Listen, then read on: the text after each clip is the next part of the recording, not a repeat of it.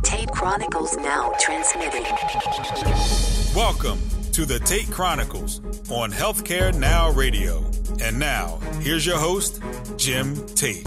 Good day, citizens of the free world, from border to border, coast to coast, and to all the ships at sea.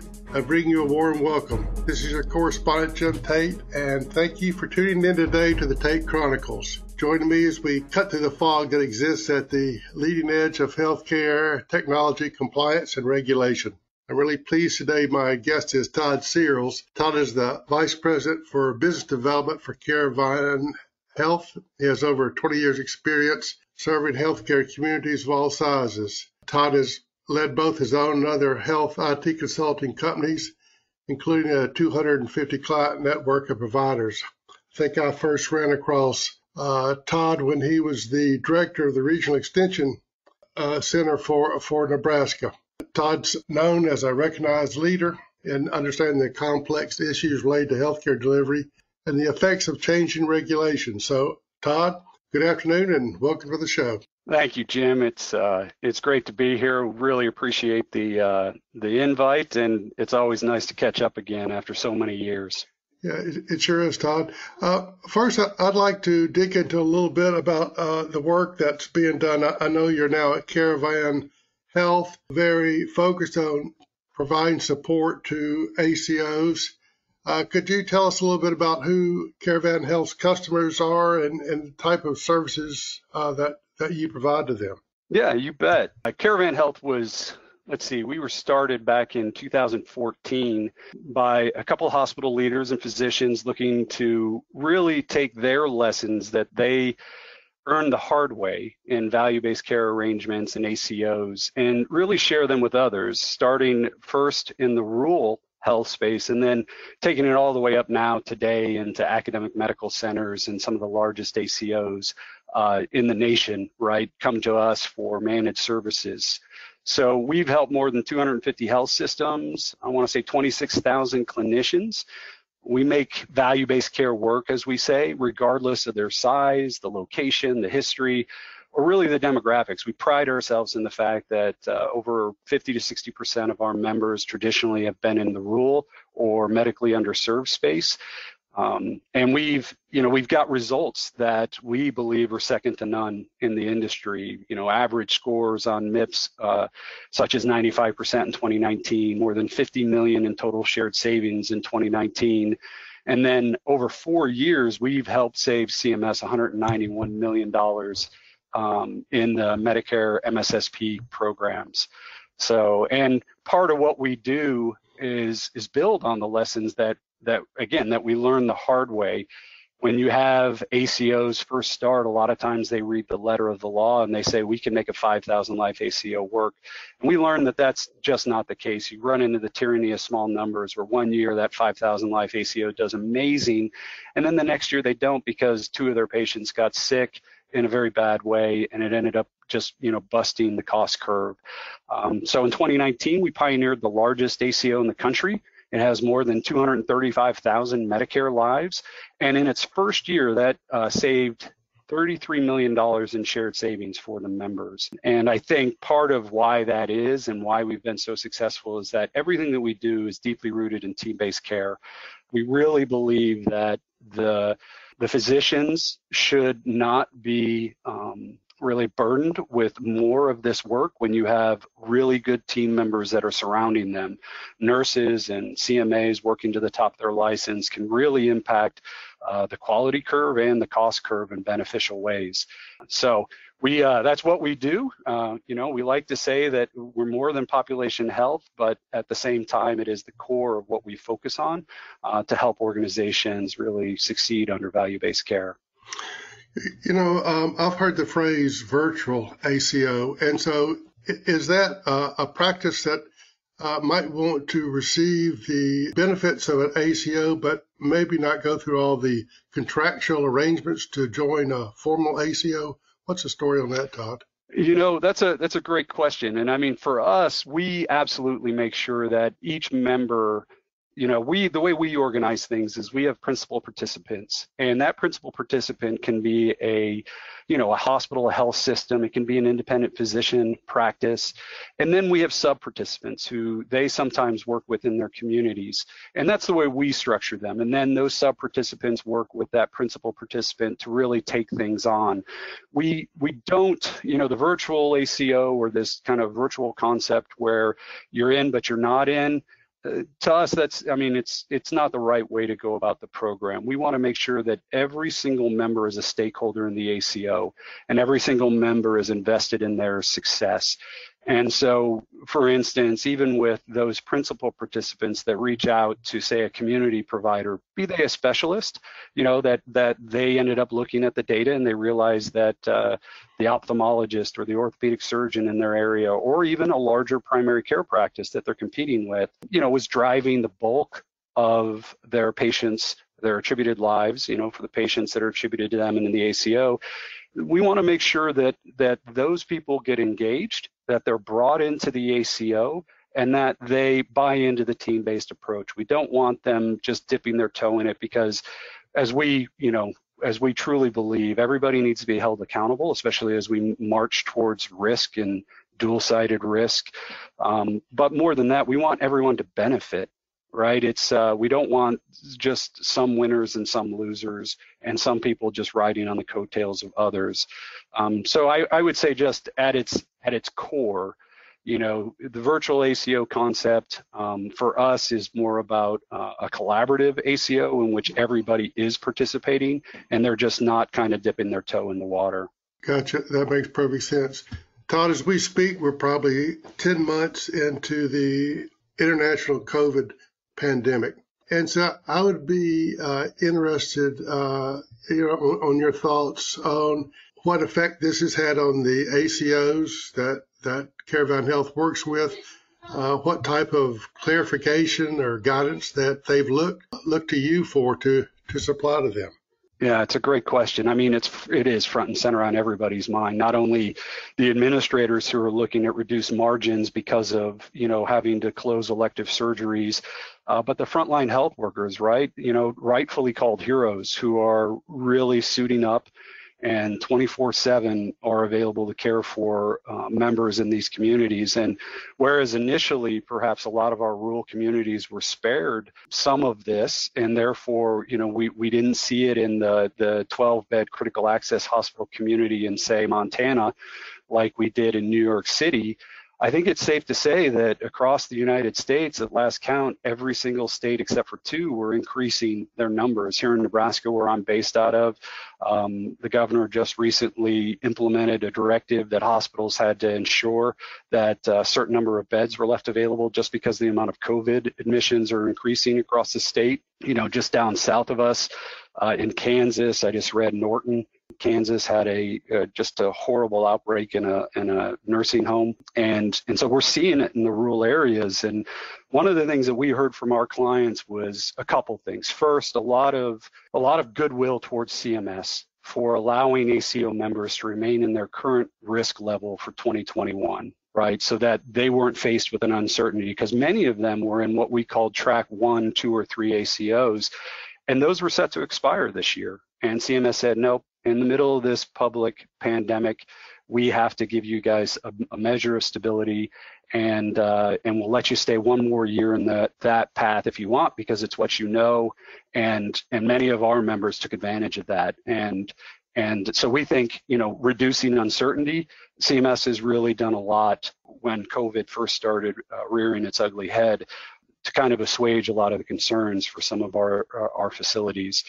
And then I think as we dug kind of beneath the covers, now obviously Caravan, we stood up a lot of resources. Our physicians went into overdrive, creating educational series, webinars, white papers, things like that, to get the most up-to-date, trusted information out, and then best practice on how to continue to treat patients, because we were not only trying to support the physicians looking for information on COVID-19 support for where they could go, for, what can they do and what can't they do in terms of billing, but also how to just retain that good relationship, the patient-physician relationship when we're moving to virtual.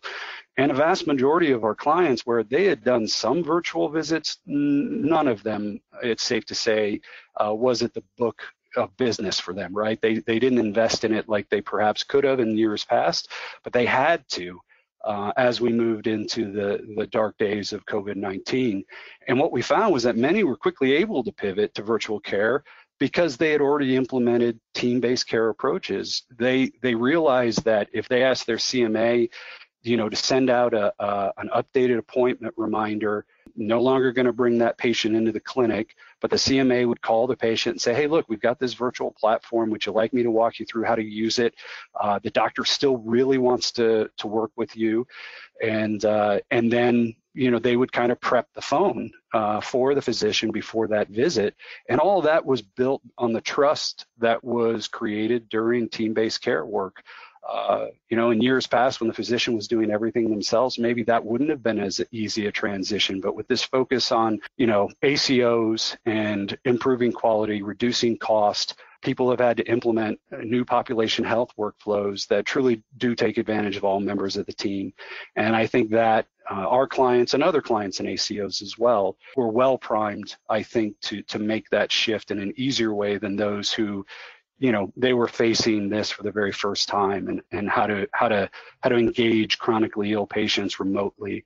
And then again, CMS made it even easier when they said you could just do a telephone visit instead of a virtual visit, and seek reimbursement. So I think in a lot of ways we were benefited by rules that CMS made, and then looking at some of not only our just fully baked as part of our protocols, team-based care approaches, but then also some investment in new innovation. Caravan had recently acquired a patient engagement software, and we very quickly transformed that into a tracking mechanism for some of our clients who were at the time beta testing the product, to really run through some simple COVID assessments, just like you would do today if you log into any telemedicine visit. We were kind of at the cutting edge with our patients with this patient engagement software. If a patient wanted to speak with their physician, they got a little questionnaire. If they met these things, then, they were able to be triaged and treated appropriately. So I do think that as we look at COVID over time, a lot of groups have had to become experts in virtual care very rapidly. And those that were obviously working towards a more integrated delivery of care network system, I think we're able to respond faster and better than those that weren't. You mentioned the patient engagement software.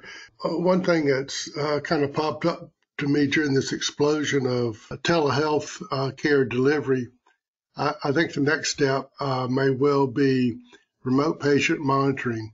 And the technology is certainly there, the software is certainly there for those folks with chronic diseases, congestive heart failure, diabetes, things like that are relatively easy to track with devices that we have now.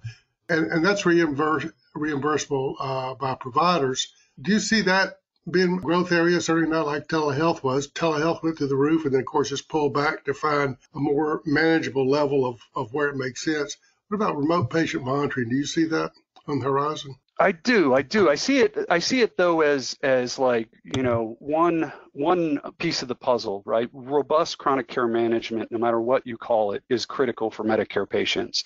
And take it even outside of Medicare, right? If you go into the commercial space and you look at patients who are managing multiple conditions, and you don't have to be 65 to have a heart problem, as I think unfortunately in America with our diets and things like that, that's just, chronic diseases are occurring earlier, and getting a hold of those things are not only right and better for the patients earlier in the diagnosis of those conditions, but then effectively managing those conditions seamlessly throughout the care network. One of the things we stress a lot inside of our ACO is that it is absolutely, ACOs are built on the foundation of primary care. But when you look at the data and you look at where patients go, perhaps rightfully so, their spending pattern and their visit pattern is sometimes driven by the conditions that they have. You would expect someone who has a recent diagnosis of cancer, for instance, to spend a lot of time in the oncology office, and perhaps they're not checking in anymore with their primary care provider. You know, their thoughts are elsewhere and they're going to the expert. Same thing with CHF, right? You've got several different heart conditions, and so people get to know their cardiologist, and then they start going to the cardiologist once a year as opposed to a primary care provider once a year. I think that there are opportunities for those specialists and PCPs to work together, and everybody, you know, benefits. Obviously, we talk about robust transitional care management, robust chronic care management, and then moving forward where there's a focus on, you know, the single point of care.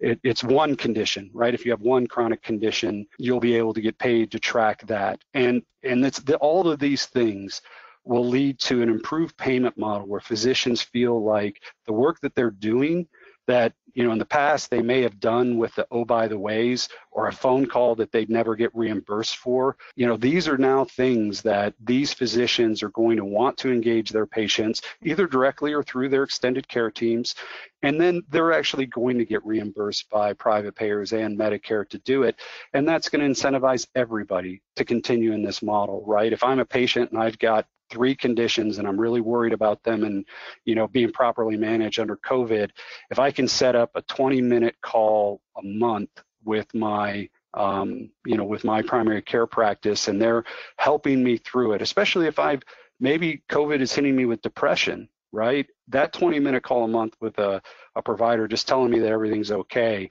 I mean, it's the best thing you could possibly do for the patient. And now finally the reimbursement mechanisms are catching up with that. Well, speaking about reimbursement, of course, on a regular basis, CMS puts out proposed new physician fee schedules, and there's time allowed for public comments. And I know Caravan Health recently provided some public comments to the next proposed physician fee schedule. And what are some of the thoughts and concerns that Caravan Health expressed? Yeah, thanks for asking. This is a point where we often get to say all the good things that CMS is doing, and then some of the concerns we have, not only, you know, for us as experienced people in this industry, but then also the concerns, elevating the concerns of our members to CMS. You know, I think there are some really good things, right? The extension of some of the telehealth flexibilities.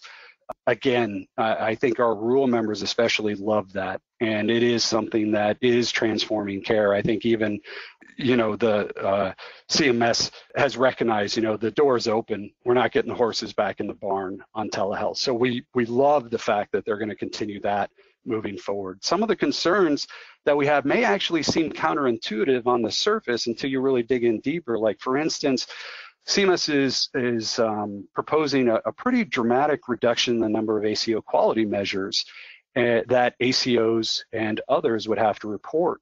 One of the things that we believe has been a true highlight of the success of ACOs is to take a look at the 23 quality measures that ACOs have to do and see how well and how successful not only our members, but even members in other ACOs have been across the spectrum. And it really is a distinguishing feature of members in an ACO who are truly all in on multiple preventative measures and, you know, process measures and things like that. I mean, we were looking at the whole gamut of care, and we're wanting to raise the bar all the way across the board. And so we feel that if you reduce the number of measures down to a very fixed rate, and they end up becoming the same measures as people say in MIPS, who are not part of an ACO, get a report, you've removed the distinction of just how well ACOs are performing in totality. Right? You've almost narrowed your focus too much to show that the impact, the positive impact that ACOs are doing, it almost gets lost because you're focused on such a narrow point. So that was one of the things. It was, again, on its surface, you know, who doesn't like the reduction in complexity? But when you are realizing that your shared savings is in large part driven by how well you do, anything that would detract away from that I think we have just some sort of concern, about. The other thing is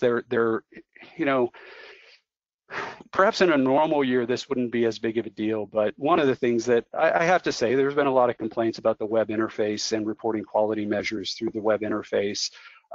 Having worked with it myself, it is slow and tedious and things like that, but they're now making a proposal to move that to a new method, and it's called the app method, and the APM performance pathway. And now, instead of submitting quality measures through the web interface, you would use this new APM performance pathway, the app. And again, it seems like a simple change on its surface, but deep down, what it means is just another process change for ACOs and their members during a pandemic. One more thing to focus on. So I think in the future, most ACOs will be willing, and definitely us at Caravan, we're willing to consider this sort of a process and operational change, but not right now. I mean, COVID is still out there. Let's reduce the number of changes to something that's very manageable and it makes the most sense. And right now, just how we report quality measures just doesn't seem to be a primary focus, we believe, or should not be a primary focus. When you mentioned the quality measures, Todd, correct me if I'm wrong on this, but it seems that the ACO quality measures are really focused in two areas: patient experience, data gathered by surveys, and keeping patients out of the hospital. Is that kind of the two focuses of ACO quality measures when it gets down to the bottom line? When it gets down to it, I think, the improvement measures, and then the, to look. So yes and no. I definitely have the cost measures, and the cost measures are inherent to anything with an ACO, because if you're keeping people out of an ACO, or out of a hospital, you're hopefully improving the total cost to the healthcare system. But everything from monitoring falls, for instance, depression screening, diabetic screening, we're also looking for those improvement quality measures. So moving from process to performance-based measures. And these are the sort of things that we want everyone to know that our members are doing outstanding jobs with. And so I think you can track the cost just in and of itself, right? Like in MIPS, there's the cost category, and that's inside of an ACO, that's just baked in, because that's where shared savings comes from, that's where your benchmark comes from. So less focus perhaps on cost as a quality measure and more on improvement as to the type of measures that we should be looking at and focusing on in terms of an ACO. We unbelievably have kind of gone through, it's funny how when you're talking about something you're interested in, time can fly by. There's a couple more things I want to touch on before we run out of time here, Todd. One is I'm aware that you and I are going to be colleagues soon, and that you and Caravan Health are starting a podcast channel. When's that going to be happen? Who are you going to be interviewing? What's going to be the focus? Where can it be found? Yeah, thanks. We are actually going to do it. We've got great leaders like yourself out there, just killing it on a monthly basis, and we thought that we've got a story to be told in terms of the influences and the influencers who drive the bottom line of value-based care. And so we're creating a podcast called Healthcare by the Numbers. It's going to be hosted on the Healthcare Now podcast station. And we hope to kick off our first season in mid-November, looking at around the end of the second week in November, trying to still nail down the official launch date at this point. But it is going to be mid-November. And I would say for the latest information on that, you can always go out to caravanhealth.com. And you can sign up for our bi-weekly newsletter. We're going to be definitely doing a big marketing push around the podcast. We've already got a few speakers lined up, but really at the end of the day, it is focused on the numbers, but it's not necessarily financial numbers. It could be the numbers of rural hospitals that are facing closing. It could be the number of COVID cases, but these are the things that are driving the success or the failure inside of value-based care amongst facilities across the United States. And we want to dig into what's influencing those numbers. One thing I want to make sure our listeners can find out about is if they want more information about Caravan Health Services and just want to contact and get some more information, what's the best way that they can reach out?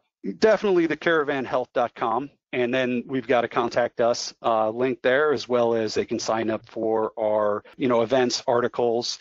And then also, just to put in a shameless plug, December 7th to the 10th, we're also holding our 5th annual Accountable Care Symposium. And this year it's going to be virtual.